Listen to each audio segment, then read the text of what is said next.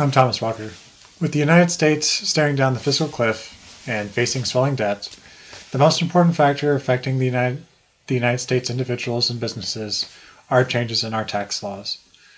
China and Monaco are two very prosperous nations, but have enacted very different and somewhat opposite tax laws. I will discuss in contrast the different tax laws across all three nations, while kind of concluding with my own policy moving forward if I were to change the fiscal cliff. I'm going to start by kind of talking about the histories of modern China and Monaco, just so that we have kind of an understanding of some different countries that are emerging into our global markets. And you cannot really do business without China these days. And Monaco is one of these big tax havens that I think are just important to talk about in kind of comparison to the United States tax laws. So let's first kind of start by saying, the fiscal cliff has been portrayed in the media as kind of this horrible thing for businesses. And this generally kind of leaves individuals without a real description of what the fiscal cliff is or why is it significant to them. And the fiscal cliff refers to the automatic tax increases and spending cuts which were put in place from the prior 2011 debt ceiling negotiations. This is in response to a growing deficit of over $16 trillion.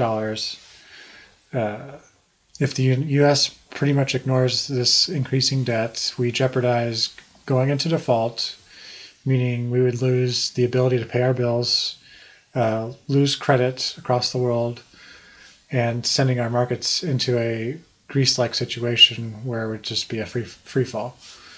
That would be very scary, to say the least.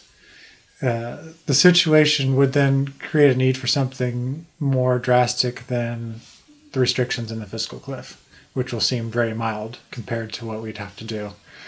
So, just to give you a stat, according to the International Monetary Foundation, in 2011, the U.S. had 104% of debt to GDP. To get a sense of where the U.S. stands in the world, it's just above where Ireland is, 105%, Portugal 107%, Italy 120%. Many of these places have been talked about in the news. Greece 161%, and to top it off, we have Japan at 230%. I would first like to touch on corporate tax rates and discuss the treatment of foreign income. Corporate tax rates are currently not affected by the fiscal cliff, but corporate tax rates are taxed at a maximum of 35%, which, if I have a chart, I will show it now. It is showing that the United States has kept a very steady high corporate tax level while the world has steadily declined, which is going to be a big incentive for these corporations to just go ahead and leave if it just keeps going further and further away. If the U.S. gets too far out of equilibrium, then there will be a major shift in corporations, either through transfer pricing, mergers, or physical relocation of headquarters to a different country. This in turn causes decline in jobs and overall GDP. Another downside facing the United States tax laws are the treatment of foreign income. All foreign income is currently taxed at the maximum rate of your bracket. So in other words, when you repatriate that money back to America, it is going to be taxed even more than what it was in the foreign country, which is bizarre. I mean, every other country in the world only recognizes money made in their own country. The United States is the only one that does this. This is a big, big disadvantage because we are cutting money coming back into the economy, which would, in essence, boost our economy even more in a time that we really need the money coming back into our economy. So I definitely agree with Dr. Ler Mason de la Forge's theory of just getting rid of this law, and just because it's causing us, we're not collecting any taxes from it because nobody's bringing it back, and we're just losing out on money coming back. The fiscal cliff has major tax increases that come from the repeal of both the Bush tax cuts and the Obama payroll tax cuts. The ending of the Bush tax cuts would mean an across-the-board increase of taxes. There would no longer be a 10% bracket, and the top four brackets would rise from 25, 28, 33, and 35% to 28, 31, 36, and 39.6%. I will provide you with a chart with this right now. Also, with the Bush tax cuts, married filing jointly would receive only 167% of the standard deduction of the single filer, meaning we wouldn't get the normal 200%, double the amount of the single like you're supposed to. So another disadvantage towards married individuals. The Obama payroll tax cuts are directly affecting the working class also, so it's important to note that this is going to affect low to upper middle income earners immediately. So if not continued, the employers will still pay a 7.65% FICA tax, which is made up of a Social Security tax and Medicare tax. But the employee will increase from the 5.65% to 7.65%. Plus an additional, now this is a new thing, 0.9% on the wages over $200,000. And this is $250,000 for married filing jointly. So this is uncapped. This can go as high as it wants. Whereas the Social Security, the 6.2% on Social Security is capped at $113,700 of income. Now, what this means is that high income earners do not have to pay that Social Security tax beyond that point. So it's an unfair tax. It's a recessive tax because the higher earned income pay a lower percentage versus somebody who would pay in the whole. If you made $100,000, you're going to pay the whole amount into Social Security versus somebody who makes $200,000 who would only have to pay maybe 56% of their income into that. So very, very important, I think, moving forward to change that. I'm going to get to that at the end. Moving a little bit ahead of myself. It's something I'm passionate about. So we have some serious issues. I mean, with both Social Security and Medicare. If we want to keep both of them, I mean, we're really going to need to start thinking about it because these are two of the largest unfunded liabilities for America. I mean, this is at least 16 trillion and 84 trillion unfunded, and this is 16 trillion is the Social Security and 84 trillion would be the Medicare. So very, very serious. I mean, much larger than even our current public debt. Not being talked about much in the media is the AMT tax patch, or the preferential tax rate on capital gains and dividends.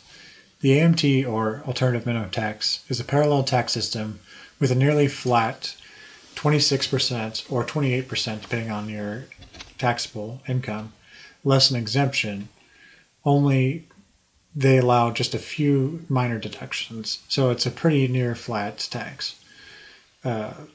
It's important to note, though, that preferential rates do apply on capital gains and dividends, so they do get that deduction still. The exemption is currently at $74,450 for married filing jointly, $48,450 for singles, and this would drastically drop to $45,000 and $33,750 for singles. If Congress doesn't intervene, this is going to really affect the middle and upper middle class. The Congressional Budget Office projects that 28 million taxpayers will face higher taxes when this occurs. If they pass a patch like they have been doing, they project only 5 million people will be affected by the AMT tax. So that's 23 million people that will have new taxes that will be burdened, which again is the middle and upper middle class. Pretty much the lifeblood of our economy. Although, if we do go ahead and let these Bush tax cuts get to be repealed, and the AMT patch fall back to 45,000 and 33,000, like we said, it's projected by the Congressional Budget Office that we will save $221 billion in that first year and more going forward. So that is a big significant savings that it's not savings, it's tax revenue, and it's revenue that we definitely need, and it's something that needs to be put away towards our deficit. So something very serious that if we don't do it, then it'll probably be something worse down the road. On the business side, dividends are currently taxed at 15%, as well as all capital gains. Dividends are set to go up to being taxed at your tax bracket, which is a huge battle for these businesses. This will increase the double taxation, and they are going to fight this tooth and nail. I mean, this is not going to be an easy battle to raise that up if there's no concession to lowering corporate taxes. On the other side, capital gains will go from 15% to 20%, which will affect the Warren Buffetts and the Mitt Romneys of the world. So definitely affecting the wealthiest wealthy. The serious long-term effects could just be stunted growth, but I really don't predict any major shocks, because I think a lot of this has been predicted for quite a while. Seeing how this is so difficult for the United States, and how many businesses have to deal with this constant bickering in Congress, it's easy to see why other countries like Monaco and China offer more advantageous or more stable policies. But I mean, we're going to investigate those countries here in just a moment. So there are downsides too. So the next, we're going to talk about China and briefly kind of just discuss their history. In 1911, China had its first revolution under Sun Yat-sen, overthrowing centuries-old imperial rule to declare the Republic of China. This opened China to many developments from the outside world. Now, when I talk about China's history, it's especially important to know history in China, really, because there's a great deal of importance culturally placed on their past and history.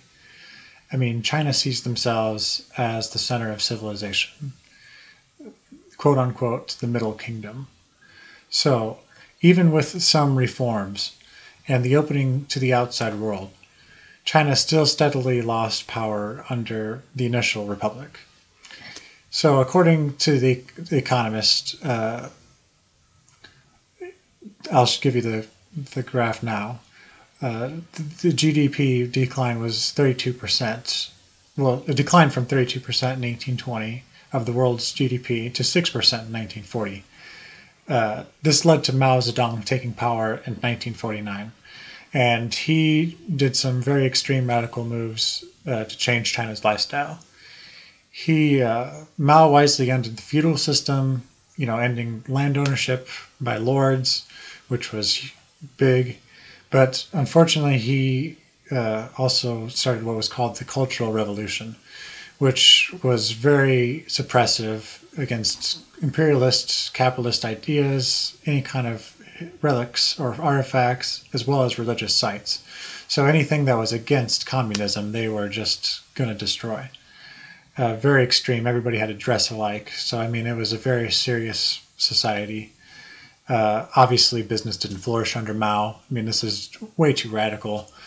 But he eventually passed away in 1976, and this led to a new era from ruler of Deng. His name is Deng Xiaoping. Very important to know Deng Xiaoping. He was the great business reformer for China. Leading a new wave of reforms, he brought big companies to China in the late 70s. This included Coca-Cola and as well as Boeing.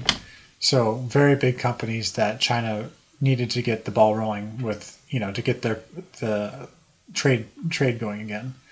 Deng obviously opened up those new Western ways. He set new goals for China that were clearly set for technology.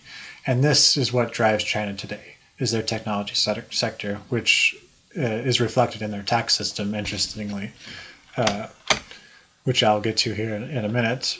But to go on a little bit more about China, the market's foundation for modern business China is Deng's old adage of "to be rich is glorious." So very, very capitalistic idea of being rich is great. I mean, it's almost a greedy thing to say. Under his power, from 1970 to 2008, we can see that the GDP rose from 4% to 17% of the world's GDP. So very, very big rise, while the rest of the world was declining, except for India was the only one to climb as well. But China was by far the most rapid emerging economy that we can see from this graph. Today, China leads the world in inward investing and continually increases outward investing to other countries, and has the greatest trading power amongst any other nations. Another chart that I will give to you now shows the exponential increase in foreign exchange reserves. This shows kind of the power that China has having money coming into it, the excess power of capital, and able to just be resilient even through this last recession. I mean, China's growth has helped the whole world economy rebound faster from the recession. So we have a lot to thank for China for having such a muted recession, which could have been way worse. However, everything is not so great in China. Problems that face China include inequality in society, maintaining sustainability from growing so quickly, and using up so many natural resources. Workers obviously feel injustice from this big inequality from the rich and poor. We can see this in the riotings throughout China, through Foxconn or many of the other electronics factories. Many of these communities are even near slave labor, so there should be some sort of crackdown on that. That's not my intention in this paper, but there should be some focus for businesses to see that there are human rights issues that are involved in China, which is a very big country risk. So, as an emerging power, China has looked to its past for its identity, and this is reflected in its state-run relations. Any business entering into China should know Confucianism. This is the dominant philosophy that dictates ideas, and understanding Confucianism is critical to comprehending relationships amongst businesses and business leaders. So it's not important that you have to understand all of Confucianism, but to have a basics of Confucianism would be very helpful when dealing with anybody in China. The central idea of Confucianism is societal harmony. So it's very, very important to understand that harmony is used very often in China's culture. With such a complicated past comes a complicated tax system. China's tax system has been known as one of the most complex, bureaucratic, and detailed. The U.S. tax system is also quite complex. However, the U.S. tax system has been established and more stable, barring this fiscal cliff changes coming up. On the other hand, China has been trying to equalize their taxes and become a little bit more easier, even though it's still quite cumbersome. In the past, there were tax holidays for foreign companies. This is not true anymore. The only companies that get tax breaks are the high-tech companies, which is a mainstay from Deng Xiaoping. There is still that sense that high-tech drives this economy, and high-tech is the future, which has been holding true and may hold true for a long time. Today, there are no more tax holidays, like I said. Companies in Hong Kong or mainland China foreign or domestic, pay almost the same tax rates. These tax laws should be noted in international business because the significant shift to be more internationalized.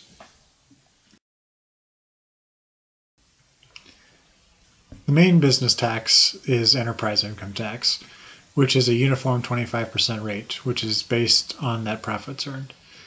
There are exceptions for low profit industries at 20% and high tech industries at 15%. China does this because Deng's lasting culture of supporting the high tech, and 15% more than helps it. Then there's also a value-added tax, which is placed on manufacturing. This is when you buy goods or raw materials and turn it into something that's more valuable. That difference between the cost and what you sell it for is what is being taxed. So if you bought something for $11, sold it for $20, that $9 represents the tax. That is, like I said, 17%. The other tax, if you're not subject to the value-added tax, is a business tax. And this is when the service or customer is based in China or from China. And this is generally between 3 and 5%. Then there's also consumption tax that is placed on all kinds of things. Cigarettes, alcohol, cosmetics, jewelry, fireworks, gasoline, lumber products, sporting equipment, lots of different areas. So each area of your business needs to be researched in the consumption tax area because they can range from 1% to 50%. The high percentages are mostly tobacco and cosmetics, and the smaller ones are more like gasoline. So there is a big range there. There are other smaller taxes that are related to rentals, like urban real estate tax and urban construction and maintenance tax, which is another tax if you want to build in China. So, I mean, there are several taxes that can hit you. Just be aware that there are more than just the basic business tax, and there are very, very wide ranges of taxes. So it's going to be worth your time to hire a well-trained industry-related tax accountant in China.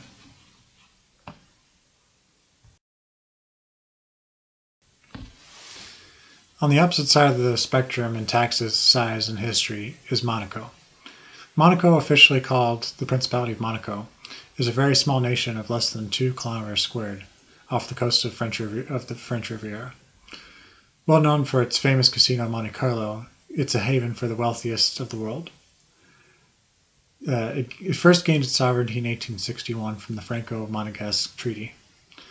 It had absolute power as a prince until 1910 when a constitution was reigned in. It was briefly occupied during World War II by both Italy and then Germany. There were rumors of Nazi money laundering.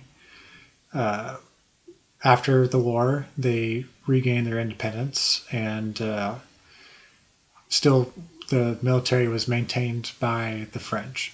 So there were some shaky relationships between the French and Monaco to begin with, because Monaco did have some Italian residents and still do today.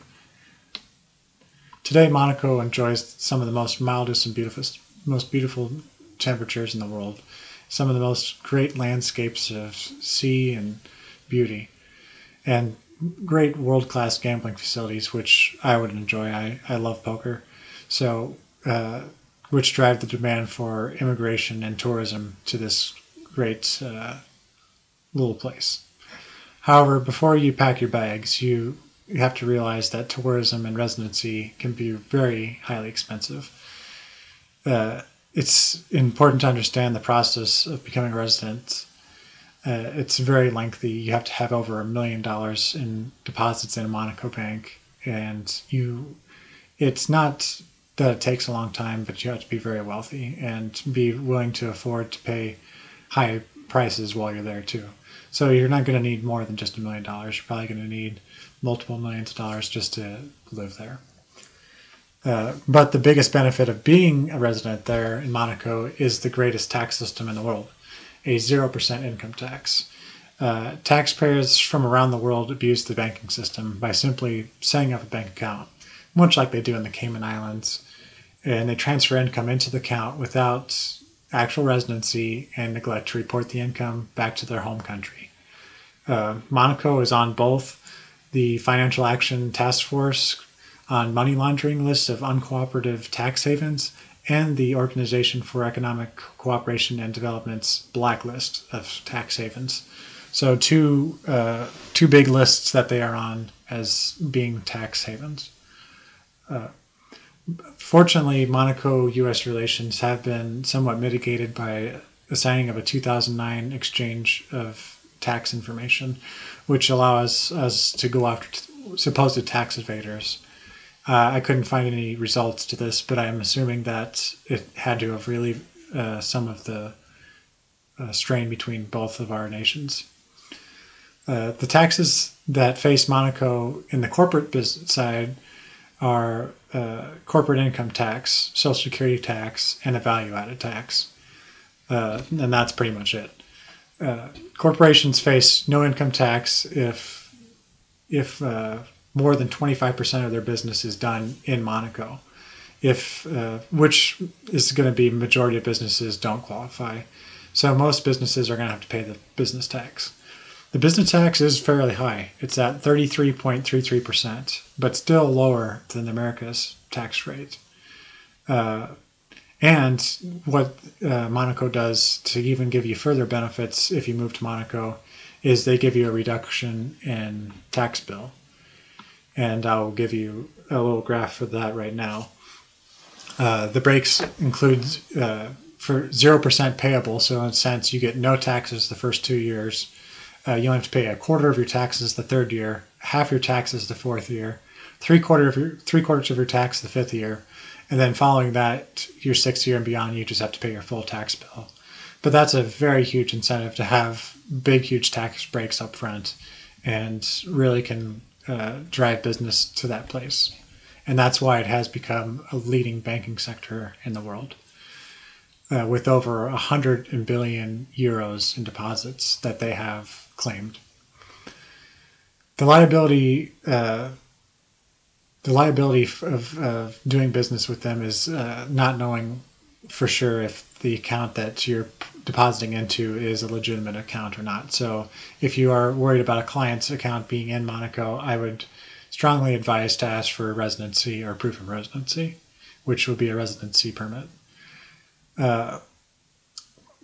It's important to know that capital gains are taxed at the corporate rate, and that Social Security tax is similar in the U.S. to both the employee and the employer in that they both pay. However, the employer pays a much, much larger chunk.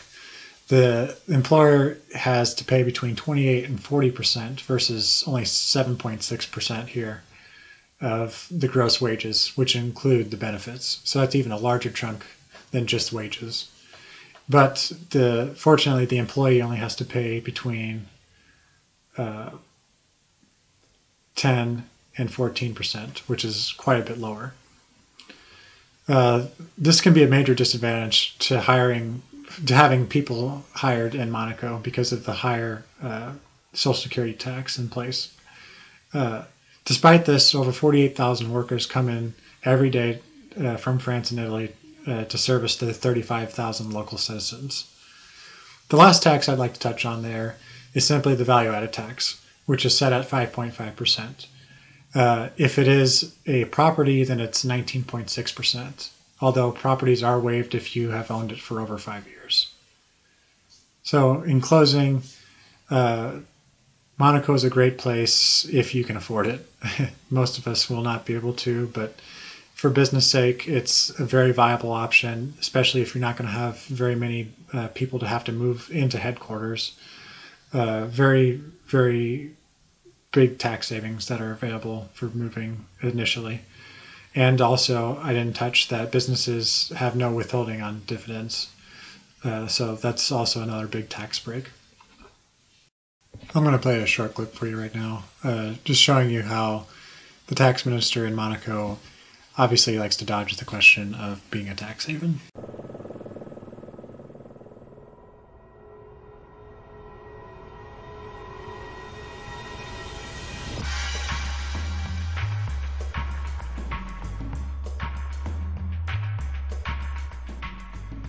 Monaco. When they talk about playgrounds of the rich and famous, this is exactly what they mean. This place offers the ultimate combination of sun, sea, and lots of money. On days like this, the harbour feels like it's dripping in cash, and the streets are dripping in bling. This tiny principality was once famously described as a sunny place for shady people. Monaco officially has 35,000 residents, but more than 350,000 bank accounts. In those accounts, more than $100 billion. It was just a few months ago, in the midst of a global economic meltdown, world leaders decided to launch a crackdown on tax havens. Monaco, being one of the most famous, became a symbolic target. The banking secrecy of the past must come to an end. So, what's changed? And are they really serious about closing these places down? It's very unfair to attack small states on this subject. Particularly Monaco. And particularly, of course, my country, who is maybe more attacked than other ones, because Monaco is a symbol, Monaco is well known. Maybe a lot of people are jealous of the success of Monaco, and that's the reason why we were so attacked at that time. Monaco was desperate to cast itself off the global tax haven blacklist. So, after a brief period of reflection, they agreed to abide by international standards and start signing bilateral agreements allowing information exchanges. But that only happens if the other country already has enough evidence to make a case against someone for tax evasion. And Monaco is defiantly standing by its code of banking secrecy. In April, Monaco finally agreed to launch an investigation into accounts belonging to Edith Bongo, the dead wife of Gabon's late president, Omar Bongo. The accounts are thought to contain $75 million worth of allegedly stolen money. It's one token investigation. Apart from that, Monaco's foreign minister admits it's business as usual.